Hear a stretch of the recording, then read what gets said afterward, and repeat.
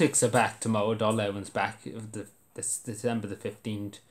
They're back in the asylum.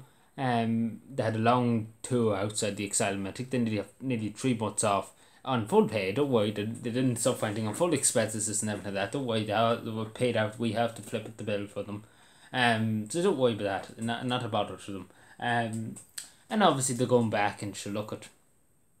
I don't know, are they going to bother even sitting in Leicester House anymore? They're just going to go to the convention centre. Because we know last year, you and I, the taxpayer, the working people of Ireland, has to flip out the bill of €2 million for them to sit in the convention centre. And I don't understand why, because in Congress in the United States, they're all sitting in Congress, they wear a mask, whatever. They didn't go down the street to some godforsaken cafe or something like that and start doing the procedure there. Or the same with the House of Commons, they didn't go down the road to a bookies or whatever and take over it and just say, this is what we're going to use, this bookies, the House of Commons now. No, they stayed in the chamber, they stayed in the original chambers, and here they just fucked off. I don't know why they felt the need to go over to the convention centre. And you think they would take it out of their own back pocket, but no, the taxpayers to flip it. Isn't that nice? Well, we still have children, and we have children going into school and they're being sent home, and there's people going into crashes and they're being sent home for sniffers and things like that. It's craziness. It's really just craziness, and there's nothing done. There's nothing mentioned about that. OTs are asleep when them questions are asked. But yeah, it's just craziness. And again, the journal that I ran with this article 2 weeks ago, I don't believe them. I don't believe you. Where is Victor Meldrew? I don't believe him. I don't believe it. The doorbell opened since the first time last year. Really? You don't say. Maybe. But I very much doubt that, to be totally honest with Jonah, that I know you're very reliable with your fact checks and everything like that. But I think you might have to fact check yourself.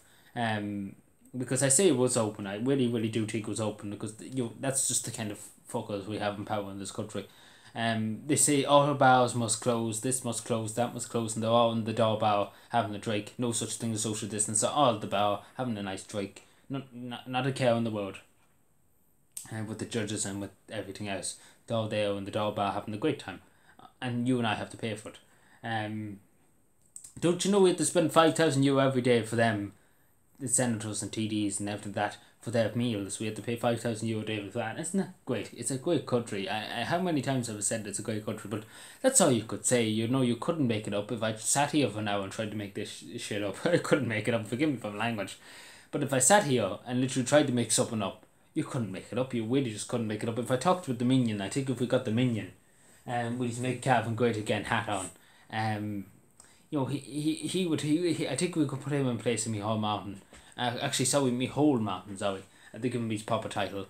I can't wait to see the history books in years to come. Who's the Taoiseach in 2021? Mihal Mountain. It's gonna be good to see that, but that's something to look forward to, I suppose. But not expecting much. Sinn Féin's no confidence motion. Simon Coveney's going to fail miserably, probably. It's probably not going to achieve anything. It's not going to achieve anything. It's still going to be there. Fianna Gael, Fianna Fáil still be in power. Green Party still be in power. Eamon Ryan's going to be asleep, so it doesn't matter. He'd probably end up not voting, but I'd forget to vote because he was asleep. But it's a great country. It depends. I really am interested. One thing I'm interested in, and I will be watching, is that any member of Fianna Fáil will rebel against the party, because Micheál Martin has threatened 6 months suspension from the party if you vote against the government in this and vote with Sinn Féin against Simon Coveney, which could happen to some people in Fianna Fáil TDs that are just on the brink of literally leaving Fianna Fáil. And Micheál Martin going around threatening them. It's not helping. It's not helping the matter. Because Fianna Fáil is fading, and they have to acknowledge that. And going around threatening people, not to vote what they think is right and what their constituents think is right. Now I don't know about the Labour Party. The Labour Party, I think, is going to vote with the government, as far as I know.